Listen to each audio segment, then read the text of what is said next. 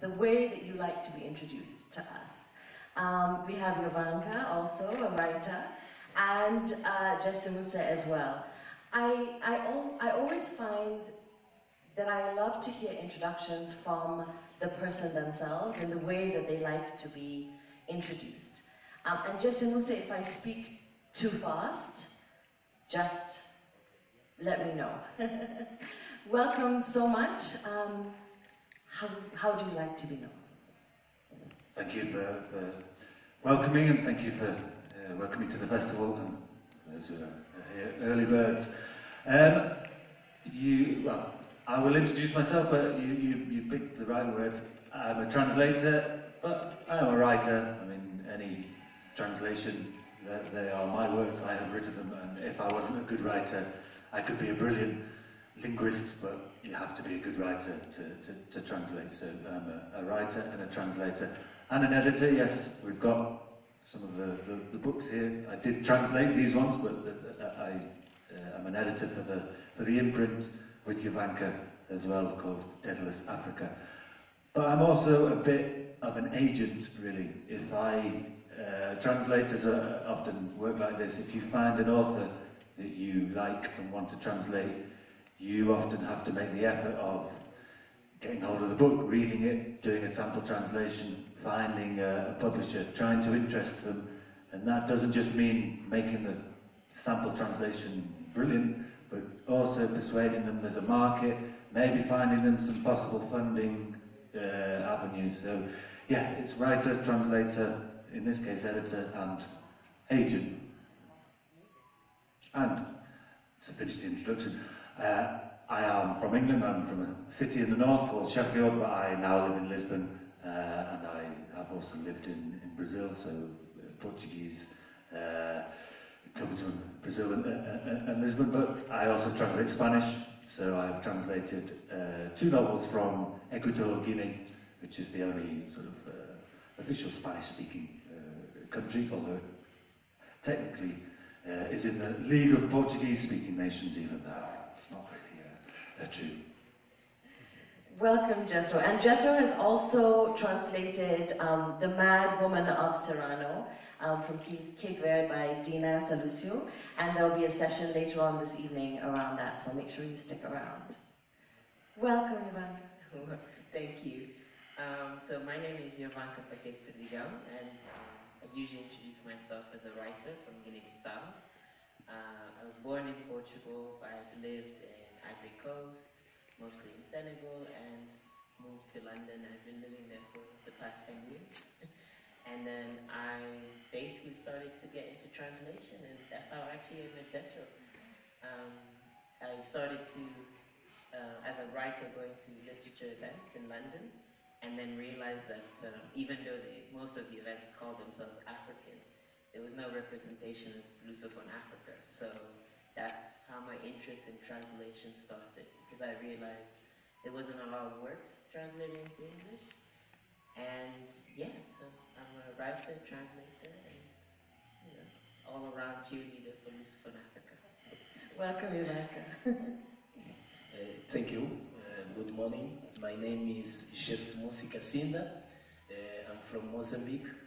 I am a publisher, specifically a publisher and journalist.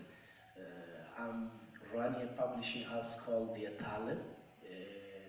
It's a publishing house which is doing specific 2 things. One is to discover new voices for Mozambican literature, and the second thing is to republish some classical African books published specifically between 1980 to 1990, and we also translate some African books that does not exist in Portuguese. My interest is different. Yovanka is taking books from Portuguese to English, and we are taking books from another language to Portuguese, because in Mozambique as well, in Angola, Many readers do not know more about African literature written in another language. They also know African literature written in Portuguese, as well Brazilian and Portuguese literature. Thank you. Thank you, Jessemusse. So today it's the first session of Macondo Literary Festival, and this is a session about trends, stories, writers. It's a little introduction into the Lusophone space. A few years ago, perhaps, maybe a couple of years ago on Twitter, a trend started around if your African country was someone at the bar, I think. Do you remember? Does anyone remember it? You remember it? Yes? What would your African country be in the bar? Would they be the drunkard by the side? Would they be the girl getting down on the dance floor? And it spurred off this like Pan-African conversation. So I would like to ask you, each of you, from your experience in the literary space that you are part of, if you were able to describe it, if we were to walk in and get dropped in the middle, what are people interested in reading about? What are the writers interested in writing about? What does the space feel like to somebody who has no interaction with it before, as if I were an alien? Yeah. That's a really hard question. So, what would the space look like? I think it's, well, I can speak for maybe for Guinea-Bissau and just also wider Lusophone Africa. I think the space, what it looks like is people are actually still, there's a lack of knowledge about how to actually enter literature spaces, even within Lusophone Africa, and especially in Guinea-Bissau. There's also a feeling of feeling invisible. So just the other day, I actually shared the Miles Morland scholarship with some writers from Guinea-Bissau, and most of them were emailing back and saying, oh, but I don't have a work translated to English, so how can I access, how can we benefit from these things? But the kind of stories I think people are still telling or talking about have a lot to do with the Guinea-Bissau's past. So I think as a nation, we're still trying to grapple with our colonial and post-colonial past. And we have actually the first novel to be translated into English from Guinea-Bissau by Jethro, right here by Abdoulaye Sylla. It's called The Ultimate Tragedy, which actually is a tale basically of colonialism, about women trying to choose between two men and what they represent. And I think these are still some of the stories we're telling and talking about, and we haven't quite moved into telling more modern stories. So for example, I'm from Guinea-Bissau. I left at the age of 6 in 1998 because of the Civil War. And like many of my counterparts, most of us actually live in the diaspora. A lot of us are highly educated, speak several languages, French, English, Russian, Spanish. And we live across Europe, the US, and other places in Africa. And even though there's large communities of people from Guinea-Bissau, I could just say, like, I'm from London. If you go to Hackney, you will definitely hear Creole from Guinea-Bissau. If you go to Senegal, there's large communities, people getting together, food, celebrations. But we don't have writing that talks about these experiences of being from Guinea-Bissau and moving to the US post the conflict. We don't have stories about what it means to be Black British but coming from Guinea-Bissau. We don't have also stories about what does it mean to come from a country that most of us have not been able to go back because there are not many opportunities because of political issues. What it also means, particularly for me, it's been quite of a struggle when I say I'm from Guinea-Bissau. Most people actually don't know where Guinea-Bissau is. And, you know, I get a lot of questions like, are you from Papua New Guinea? You know, so people have no, you know, I've even spoken with Nigerians and they'll be like, is that in Africa? And I'm like, yes, it's on the same side as you. And they'll be like, oh, so you speak French, right? I'm like, no, Portuguese Africa. So there's just also this burden of representing and explaining constantly, and lots of people see it as almost coming from an exotic part of Africa, and questions about, oh, does everybody look like you? Is it really an African country?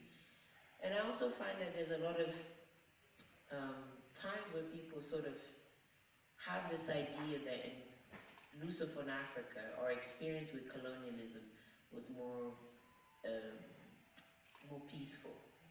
Because lots of people have this impression that because they meet a lot of people that are either light-skinned or mixed race, mixed with Portuguese, that it must mean that, you know, racism is something that we didn't experience, or that the Portuguese, I often have been told, oh, but the Portuguese were very nice colonizers, because, you know, they made so many babies. And, you know, they might have. There's actually a funny joke that says, what did the English leave? Administration. What did the French leave? Architecture. What did the Portuguese leave? Children. And many of those stories are true, but there's also a lot of tragedy in there. So, for example, my grandmother, who is half Portuguese, was a result of an illicit love affair, for example. And many other people also have this heritage, but never have had actually a relationship with Portugal, or even these so-called white parents.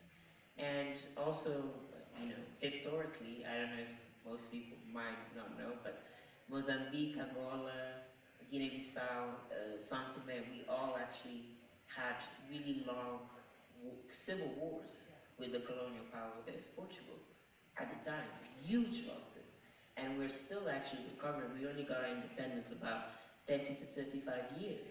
And that's something that people just are still not aware. So that's, I think, the scene. And like I was saying, we haven't yet, I think we're not as developed, I would say, in terms of our literature, because we've only got our independence. So we're still trying to understand what does that even mean.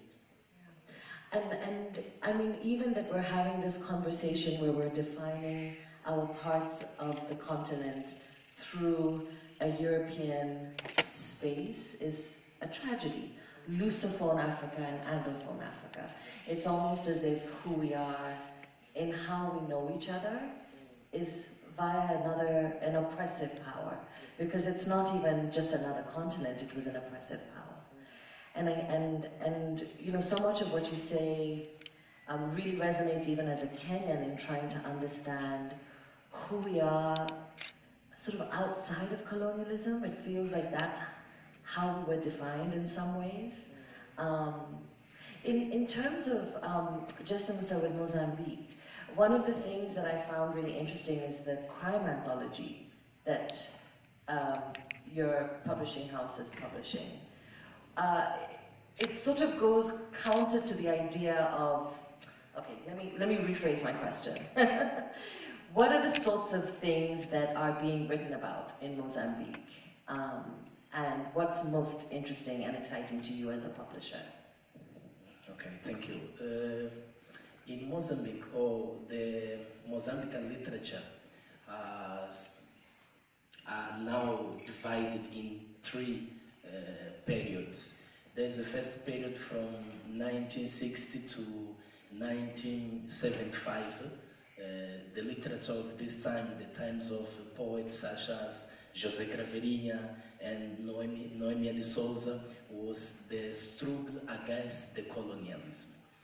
And in 1977, when the civil war started between Renamo part and the governor, were run by Frelimo, the part of the independence.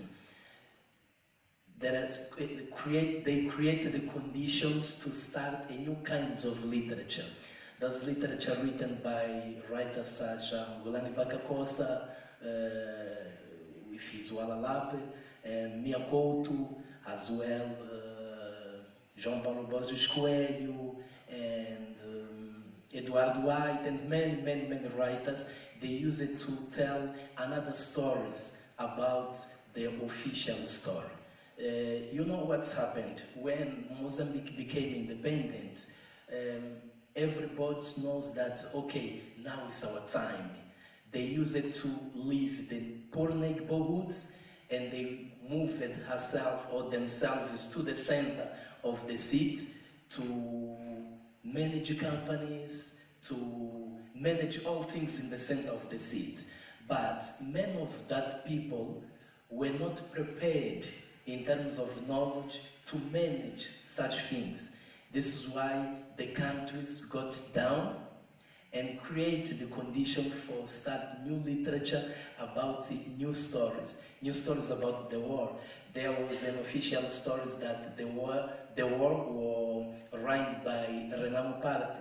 But when we read books such as Walalapi and such as O Comboio de Sal Açúcar, okay, it's the train of salt and sugar of Licínio de Azevedo, books such as Macondo's book, we meet another stories of the war run by the official. You know what's happened? I give my confidence for you, to you protect myself against another one, but there is not another one who is fighting with me, but is yourself who is fighting against me. But I give you a confidence to protect me. This is what's happened at this time. And now we are living the two kinds of Mozambique.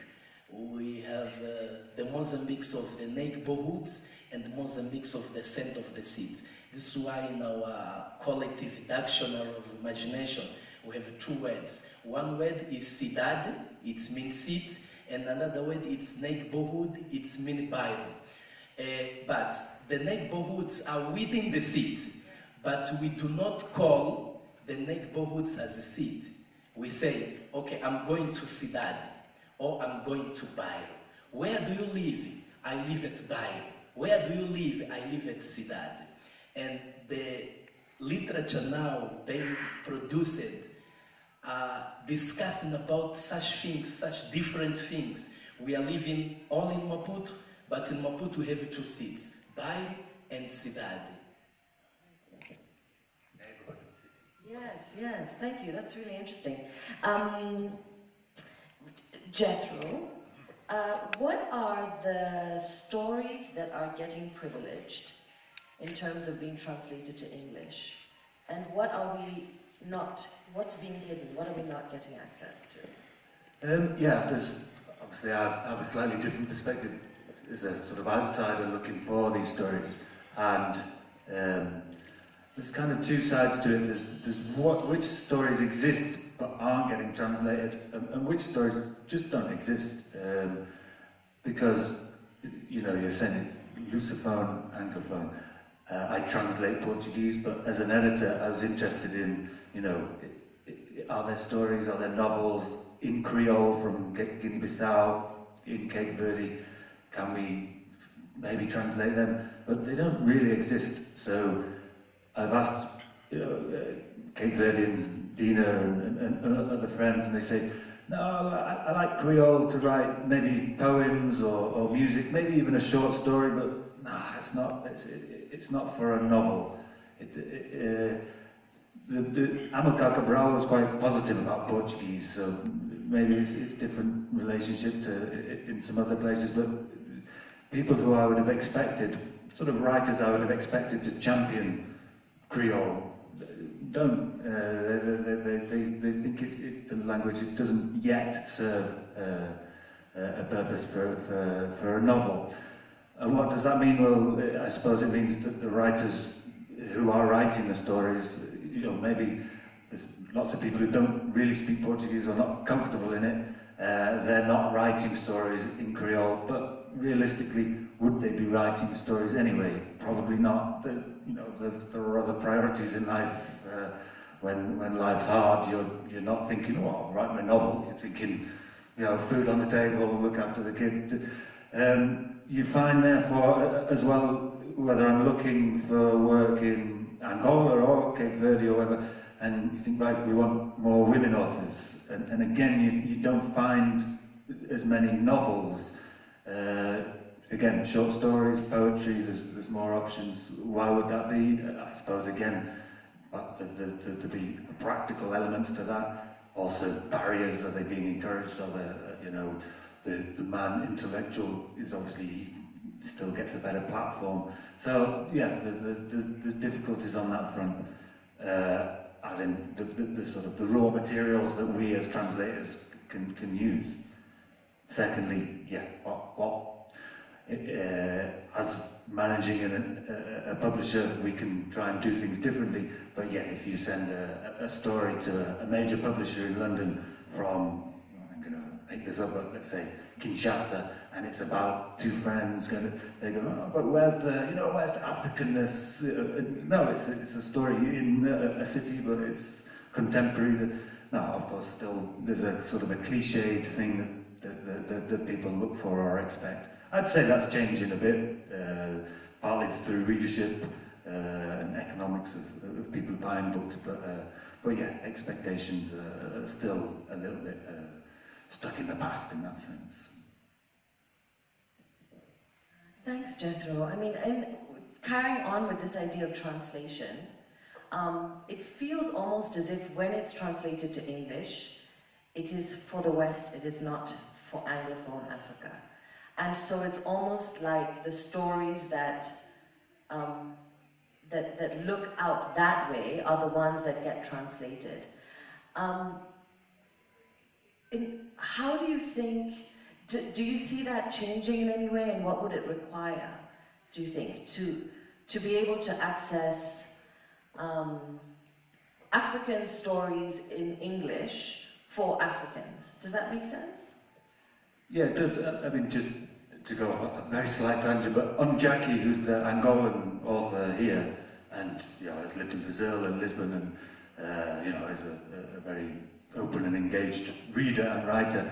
He has never read Dina's book in Portuguese because he's just never seen it anywhere. So that shows that even before they're translated, this book is not finding its way to other Portuguese-speaking African countries. So there's a distribution problem at many sort of levels. Yovanka, I'd love to hear your thoughts as well. For me, I actually sort of disagree a little bit, because the experience I've had of sort of championing Lusophone African literature in English-speaking African spaces, I can give actually an example that I was trying to promote this Angolan writer whose book is divided in 3 parts. And 2 out of the 3 points of view in the book are basically 2 white people. One is a guy who's Norwegian, and he's a police officer, and he's talking about his relationship to music and hip-hop, and talks about immigration in Norway. The second sort of point of view was the stepdaughter of an Angolan man living in Lisbon, who dances kizomba and is really in touch with African music, the African scene. And the third one was an Angolan point of view of a man traveling to Europe.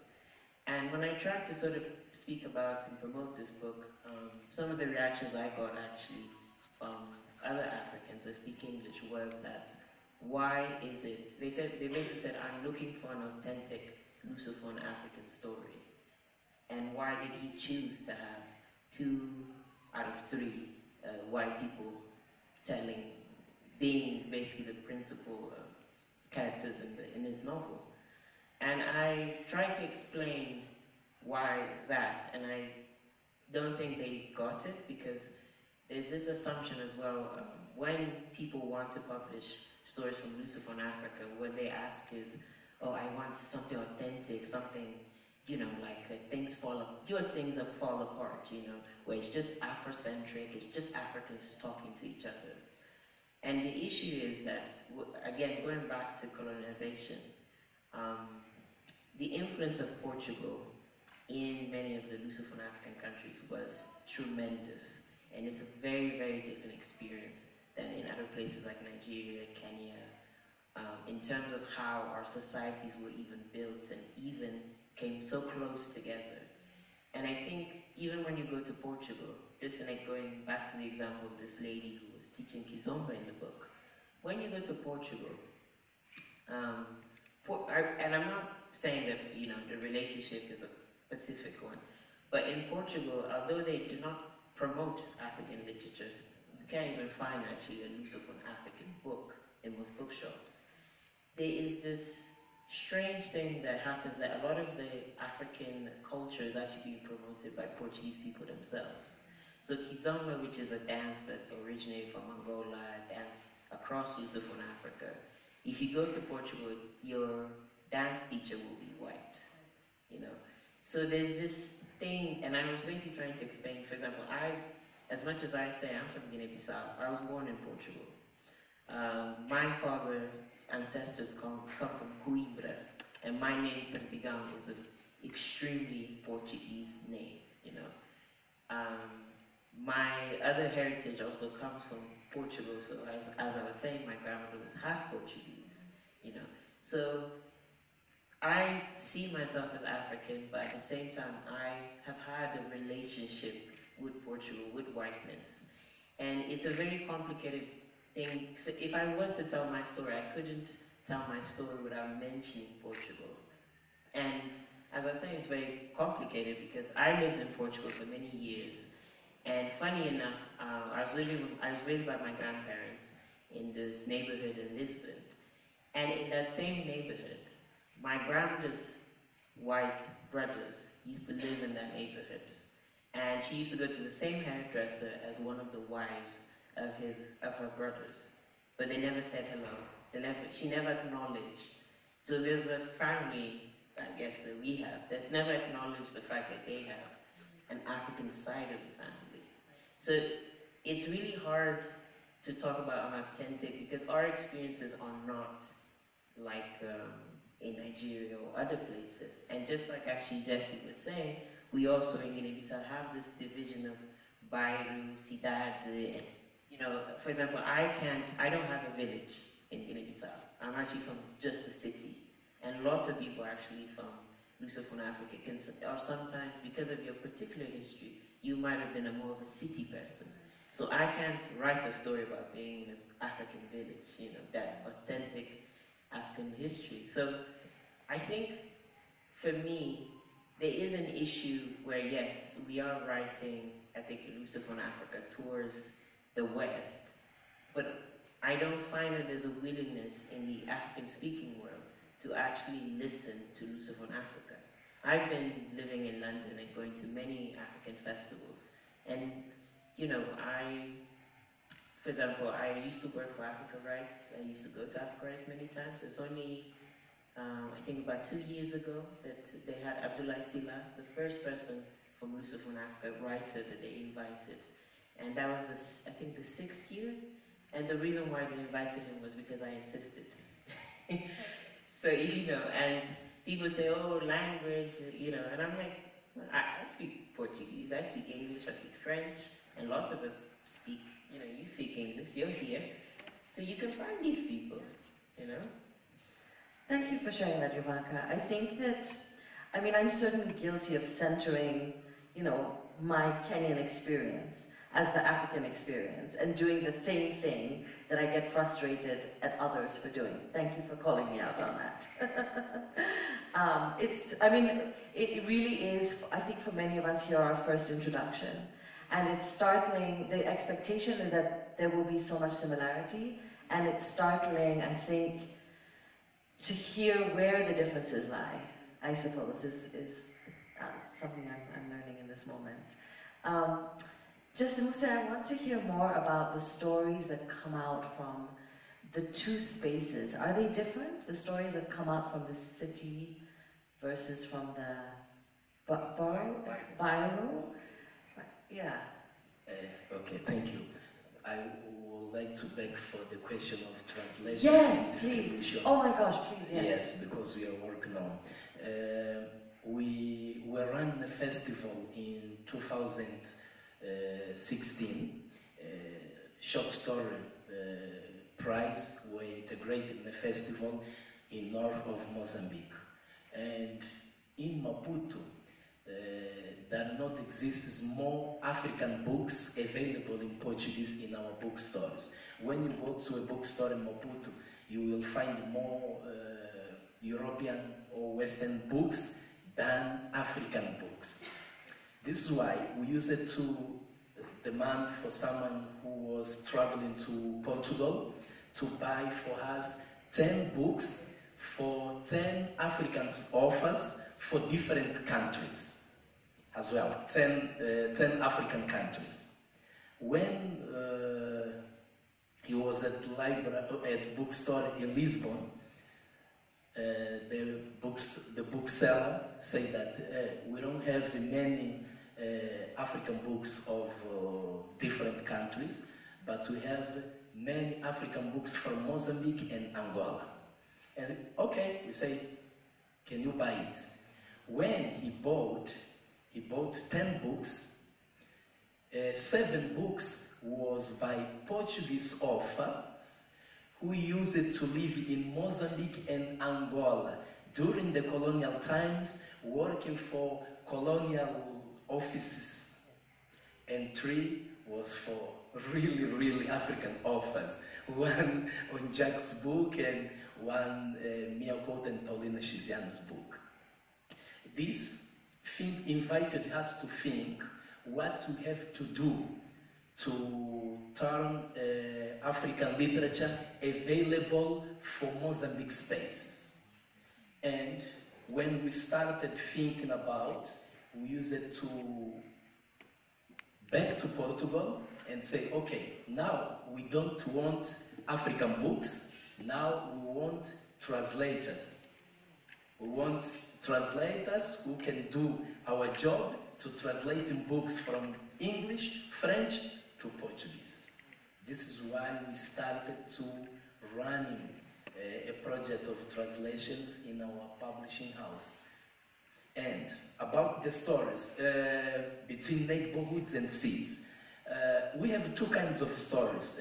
We have rural stories, specifically stories written by Ngulani, Macondo, Paulina Chiziana, the stories that happen specifically in the rural spaces. And the stories written by, how I can say, contemporary writers, such as Melio Tinga, Lucílio Manjati, Pedro Pereira Lopes, many of these authors, the stories that happen is on the seats. And we don't have a different story between Bairro and Cidade. No, we have the same story, the character moving from the Bairro to the seats and changing his personality to be integrated within the Bairro or in the Cidade.